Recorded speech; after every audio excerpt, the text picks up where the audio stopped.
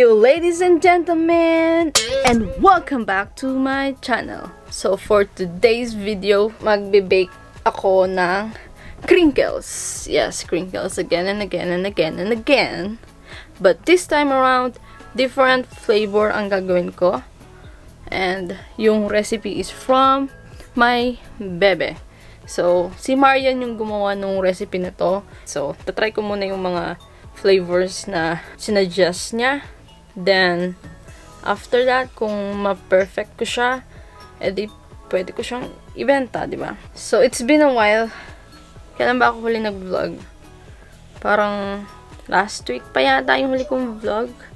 So, kamusta naman kayo? Ako, okay lang ako. And, update ko na rin kayo about my mini garden. And, super happy ko about my plants. But at the same time, malungkot kasi may mga namatay, may mga nawala. Pero ganun talaga. Mahaba na tong aking intro.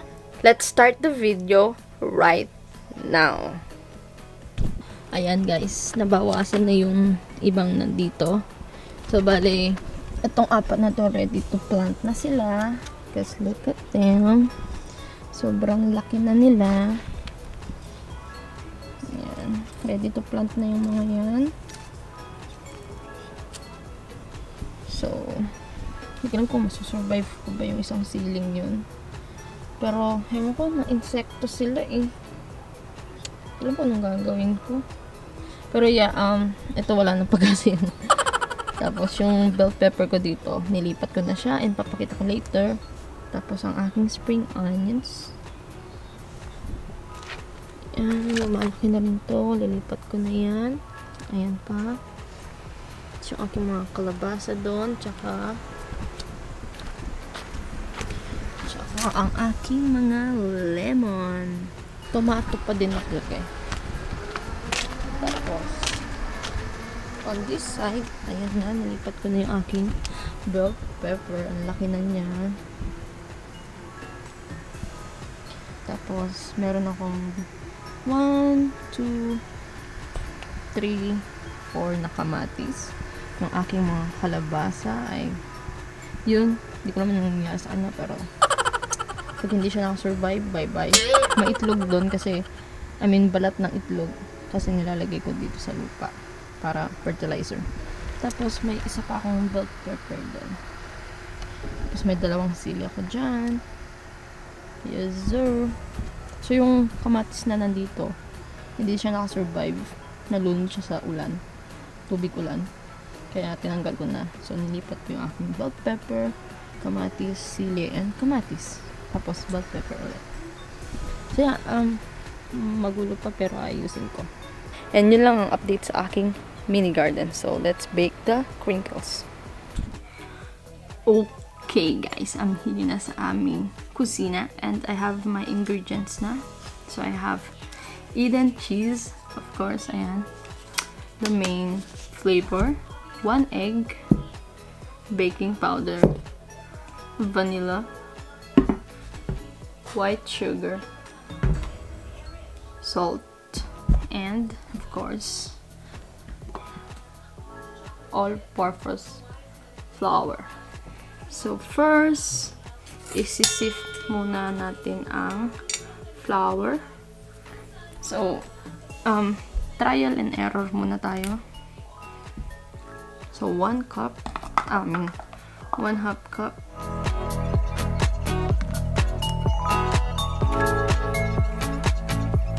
So, lahat ng dry ingredients, isi-sift muna natin.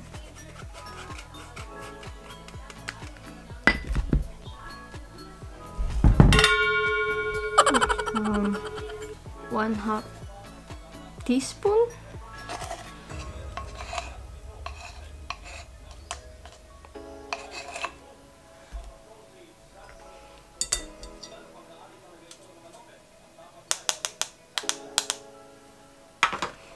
Yan, 1/2 teaspoon of baking powder.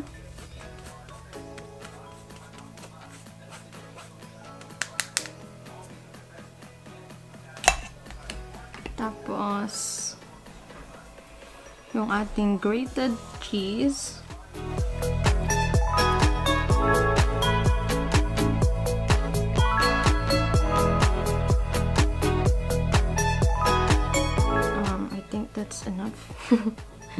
Nasobrahan ko siya. Anyway. Then, pinch of salt.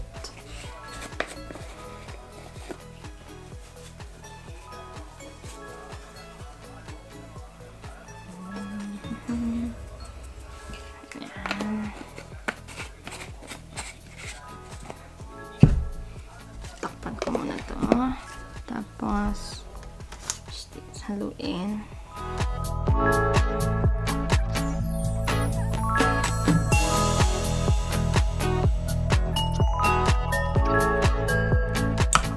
Lagyan mo natin dito kasi gagawin natin yung wet ingredients. 1/4 cup of sugar.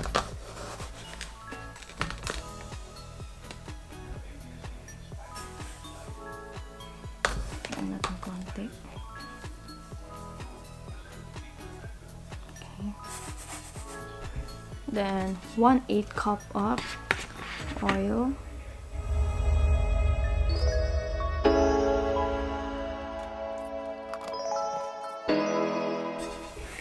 Then mix it.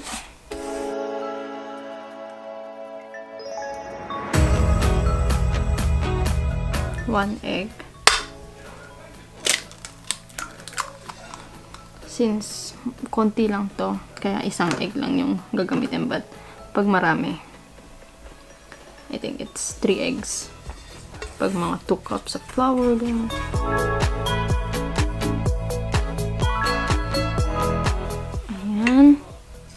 Tapos,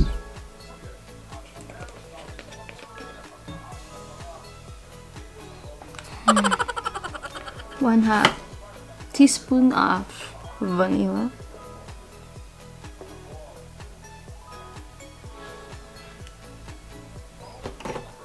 Mix the dry ingredients.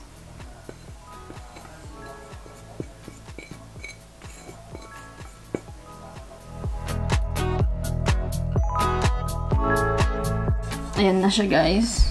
And i-cover ko muna siya for 2 hours and babalikan ko kayo pag ready to bake na siya. Okay?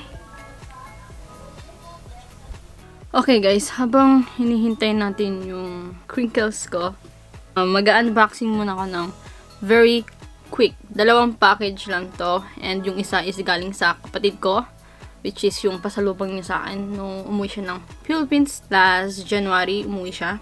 Tapos, yung in-order ko sa Stussy. Store siya ng mga streetwears, ganon. So, I think it's Stussy. Stussy? I don't know. Bahala na kayo kung anong gusto nyo tawagin sa store na yun. But, yeah. So, unahin ko na yun. It's over here. Isang araw pa to dumating. Talagang nag-aantay lang ako ng dumating pa yung ibang package. Isang item lang to. And binili ko to like 3 months ago. Before ako mawala ng work. Or before magkaroon ng yun, alam niyo na. Ngayon lang dumating. And I like the packaging. Ooh. Yun lang yun. Wala man lang pa sticker. Naghanap ng sticker. Pero ang cute kasi ng packaging niya. Like, ano lang siya, para siyang envelope lang. Yan. Tapos, over here is yung aking, ito yung return form. Tapos, ito yung aking binili. Nabili ko to ng $40. Yeah, $40 ko siya nabili. And, this one is the bucket hat. Ganyan lang siya. Ba't parang malaki pa din siya? Meron lang siya, ano, Stussy? Hindi ko talaga lang paano pronounce, but, ay, yan. Basta meron siya dito sa harap. Yan lang yung design niya. Tapos sa loob, yung tag. Tapos, yan. Original to. So, let's try. Magulo buhok ko eh.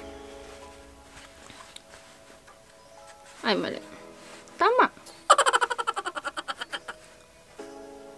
Sakto lang. I like it. So, yan ang ating first package. And ito yung galing sa aking ate. Yan, isa siyang box. Tagal na nito, pero ngayon lang niya napadala. Pinadala niya before, bumalik sa kanya. Kasi mali yung address. So, I have my knife here. And let's open it. Yung ate ko, kambal kami guys. Pero ate ang tawag ko sa kanya. Siya talaga yung sumusuporta sa aking mga collections. Mapa Starbucks man yan or BTS collections or BT21 collection. Talaga. Siya talaga. Uy, muntik ko pang mahiwa.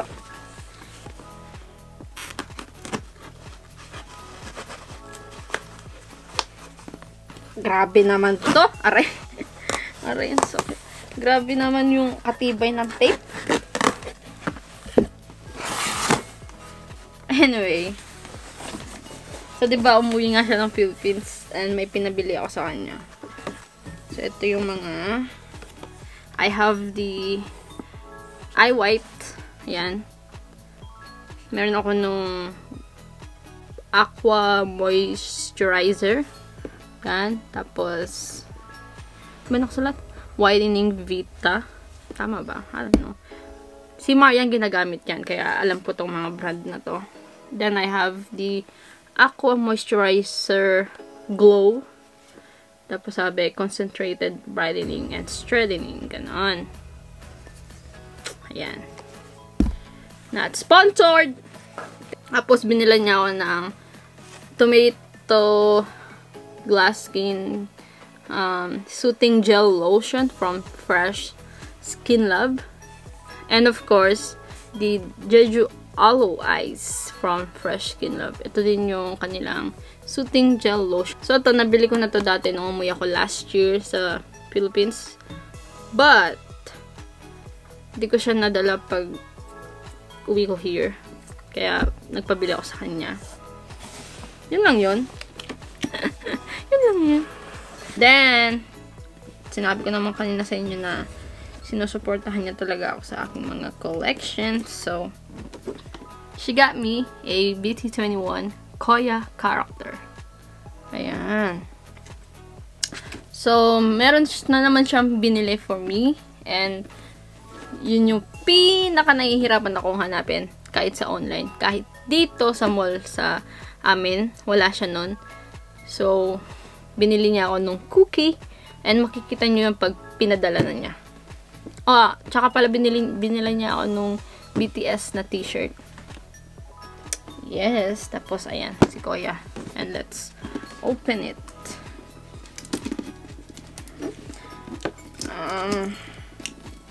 Tapos, ang kulang ko na lang is si Mang. Which is, pwede ko siyang ma-order online. Tapos, yung isa, si Shuki. Wala kasi silang ganito. Hindi ko alam kung bakit. Sayang. Kompleto ko na sana. I will try my best to have that Shuki plushie. Kahit na hindi nakaganto. Pero alam ko meron yun yung malaki. May nakita kasi ako before. So, soft niya. Late lang niya. Ba't ganun? Ba't amoy ano ka? Alang, cute niya. Para kami magkamukha. Diba? Walang mata. But, ang fluffy niya. Yung si Chimi, siya din yung bumili nun. Kaya, one of these days, papakita ko sa inyo yung mga collections ko ng BTS, BT21, Starbucks, and yeah, yun lang pala yung mga collection. Oh, well, yung sapatos ko, magkakaroon ako ng sneaker collection part 2.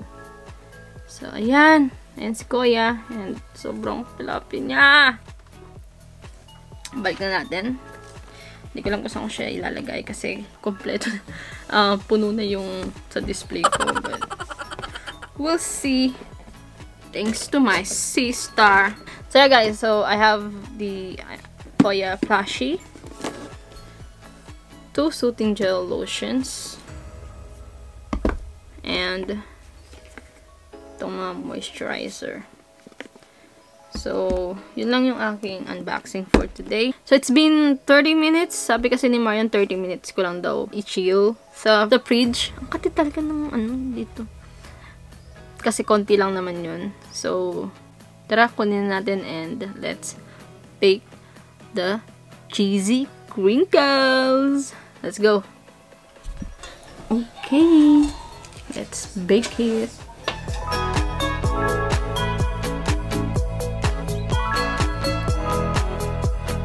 So, hindi ko na nilagyan ng parchment paper yung tray. Kasi, ano ba yun? Non-stick naman siya. Hindi ko talaga alam kung anong magiging kahinatnan ng aking crinkles. But, like what I said, trial and error.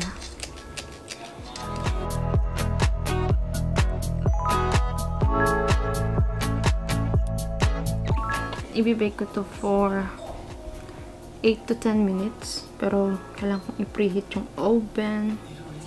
I forgot. Wait lang.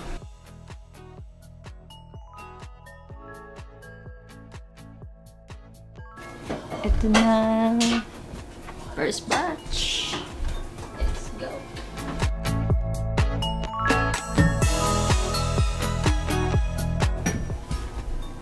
So, ito yung second batch. Maliit to. But, let's see. Okay guys, nalagay ko na sila sa oven. Titignan natin later after 8 minutes kung okay na sila. But, yeah, ganyan ang itsura niya.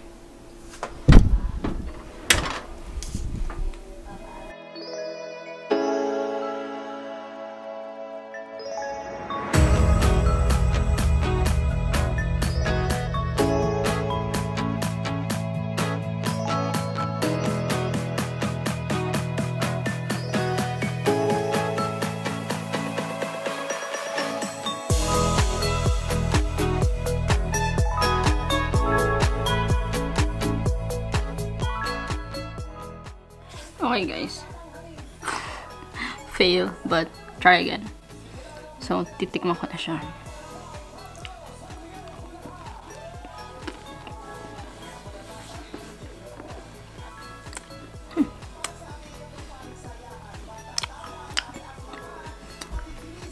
Okay naman siya. Kailangan lang bawasan ng sugar, dagdagan ng flour kasi nag-flat siya eh. Tingnan nyo, nag-flat kasi siya. Dagdagan ng cheese.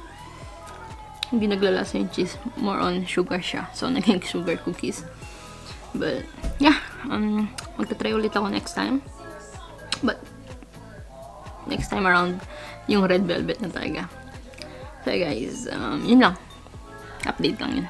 So, yeah, guys, fail yung ating crinkles. Cheesy crinkles.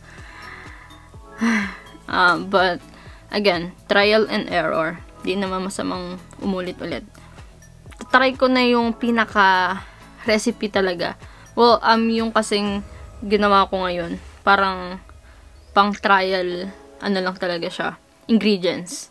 Tapos, yung actual na ingredients talaga, like yung maramihan, hindi ko muna ginawa yung kasi nga, hindi ako sure kung magiging good siya, or like, magpa-fail. Like what I said, walang masamang umulit. And masama bang mag-fail? Hindi, di ba? Kasama yan sa buhay. So, we will try again to bake another crinkle session sa next, hindi ko alam kung kailan. Kasi ayoko na mag-promise na mag-vlog ako. Kasi nawawalan talaga ako ng ideas. So, if you have any video suggestion, just drop it down below. And, babasahin ko yan. Well, lahat naman ng comments nyo, binabasa ko.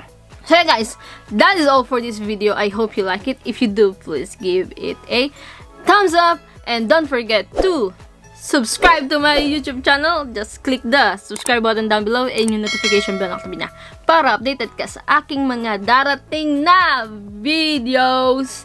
And follow me on my social media accounts. Nandiyan lang sa screen nyo ang aking username. Do whatever makes you happy. Until then, be good, be safe, and I'll see you on my next video. Peace.